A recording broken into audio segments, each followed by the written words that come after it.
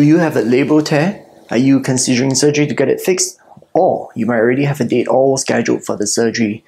Now, I understand that for patients, no matter how small the surgery, most patients are going to have a fair amount of anxiety. So in today's video, I hope to give you as much information as possible to try to allay your fears as best as possible. Now, please note that the information I give today is probably applicable to most patients, but there are always exceptions to the rule. The other thing is this might be a pretty long and lengthy video, so if that is the case for you, feel free to use the timestamps to forward to the parts that might be more relevant for you. So let's get on with the video. Now, first of all, what is a labral tear? Well, the shoulder is a ball and a socket joint. Now, there is a ring of cartilage that surrounds the rim of the shoulder. Now, this ring of cartilage is known as the labrum. So whenever the labrum is detached from the rim of the socket, now that is known as a labral tear. Now, depending on case to case, patients might have varying symptoms. So some patients might have instability, meaning that the shoulder dislocates very easily in certain positions. Other patients do not have any problems with instability at all. Other patients usually have pain, and this pain is typically felt during sports and activities. So overhead sports is a prime example. So patients might find that they cannot serve as hard if they play tennis, or they might find that if they spike a volleyball, they get pain in the shoulder. So this surgery that you're about to undergo is a keyhole surgery, meaning it is a minimally invasive surgery. Now, it is done under general anesthesia. We'll talk more about the general anesthesia in a short while. But what the surgeon does is that under general anesthesia, he makes a small little cut at the back of the shoulder. Through that, he can put a camera into the shoulder joint. Once the camera is in the shoulder joint, he has an extremely clear view of where exactly the tear is, and he can tell the extent of the tear and the way the labrum is torn. Now, with that, he can then make one or sometimes two other small cuts at the front of the shoulder, and through that, he can put in his instruments to proceed with the repair. Now, how is the repair done? Well, the labrum is a cartilaginous material, so it is easy to put stitches around the labrum. However, the bone is hard like a piece of wood, so it is not possible to stitch wood. Now, what he has to do is that using those stitches, he needs to anchor it back onto the bone, and he does that using small little plastic anchors known as suture anchors. Now, you do not have to be worried about the suture anchors. They are non-metallic, so you don't have to be worried that they might set off the alarms at the airport, for example. They are also designed to be long-term, so they're not going to go rusty, they're not going to become bad or rotten or anything like that. You do not have to worry about removing them at all. In fact, a lot of the modern suture anchors are designed to be absorbable. So after 2 to 3 years, they actually dissolve and they become bone. Now, in terms of scars, because the wounds are pretty small, the one at the back is typically something like 5 millimeters perhaps. The one at the front is slightly bigger, it's about 1 centimeter. However, because they're quite small, the wounds heal very fast. Typically within 2 weeks they are healed, and the scar is usually not too visible at all. Now, the surgery is performed under general anesthesia. What that means is that the patient is completely asleep during the whole duration of the surgery. The process of general anesthesia is usually very simple. So, an anesthetist is the doctor who would be administering the anesthesia, and he will be staying with you throughout the whole duration of the surgery, and you will be monitored throughout the whole duration of the surgery as well, which makes general anesthesia extremely safe. Now, what happens is that the anesthetist will insert a small needle into the back of the hand usually, and through that, he will administer the anesthetic drugs. Now, once the anesthetic drugs go into the system, most patients will not even be able to stay awake for more than 10 seconds perhaps. Now, a lot of patients are actually worried. They actually ask me, is there a possibility that I can wake up in the middle of the surgery? Well, let me reassure you that that does not happen. And the reason for that is that the anesthetist will use probes that are placed on the skin of the forehead, and with those, they can monitor the brain waves. Now, they cannot read your thoughts, but they can monitor the brain waves, so they will know if the anesthesia is getting a bit lighter, and they can then administer more of the drug to ensure that you will never wake up halfway through during the surgery. Now, once the surgery is done, all the anesthetist has to do is to turn off the flow of the anesthetic drug, and you will be awake within 5 to 10 minutes. in terms of risk of the surgery, unfortunately, risk exists in all types of surgery that we do, no matter how small, and the labral repair, unfortunately, is no exception to the rule. However, the risks of the labral repair are extremely low. Now, whenever we talk about risk, we talk about two groups of risks, right? The first group pertains to anesthesia.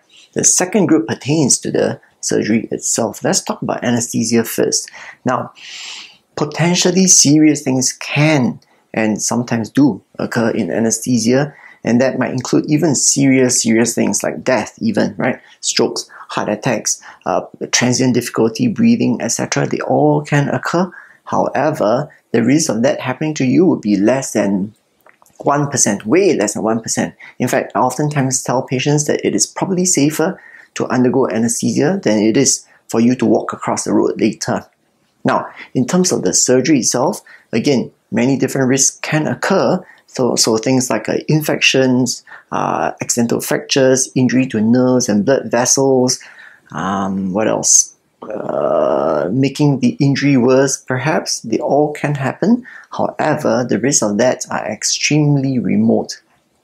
Now, by far, the biggest risk where the surgery is concerned is failure of the surgery to fully resolve your problem. So, for a patient with a dislocating shoulder, let's say, he might suffer recurrences of dislocations sometime in the future. However, that risk is also low. Now, worldwide reported figures of that happening might be something like 15% chance, but please note that those are patients with a huge disparity in terms of the type of injury, the surgeon, the type of surgery done, the type of implants done, etc. So in local context, the recurrence rate or the failure of the surgery to adequately resolve the situation, we're probably talking about in the region of 3 to 5%. Next, we talk about pre-operative instructions. Are there any things you need to prepare before the surgery? Well, the answer to that is no, except you need to take note that 6 hours before the surgery, you cannot have anything to eat or drink. This is more for the purposes of the anesthesia actually, but up to 2 hours before the surgery, you can have a small amount of plain water. Please note that this only applies to plain water. So things like coffee, orange juice, milk, Milo, etc. Those are not allowed. A lot of patients also wonder, do I need to do any additional tests before the surgery? Blood tests, chest x-rays, etc. Well, most patients who have labral repair surgery done are young. So if you are under the age of about 50 years old, you do not need to have any investigations in terms of blood tests and all that done, unless you do have quite a few medical conditions, for example, things like diabetes, heart problems, blood pressure issues, which we don't often see in patients who are younger. So if you do have some of those conditions, you might require to have some pre-operative investigations done. Otherwise, usually not required. Okay, we've come to the last segment of this video. I'm going to walk you through the entire surgery day, right? So, first of all, 6 hours before the surgery, please do not have anything to eat or drink. But like I mentioned earlier, you can have just a little bit of plain water up to 2 hours before the surgery. Now, about 2 hours before the surgery, you will need to present yourself to the hospital for registration. For most hospitals, there's going to be a registration counter for patients, so that's where you go to. You would have been given a small stack of documents for admissions purposes, so you just need to pass this to the receptionist, and she will do whatever needs to be done. So just chill out for a little while, and after a while, she will usher you back up, she will usher you to your hospital room, where you will then rest for a while. About 45 minutes before the designated surgery time, an attendant will come to bring you down to the operating theatre, where the anesthetist will meet you at the operating theatre reception.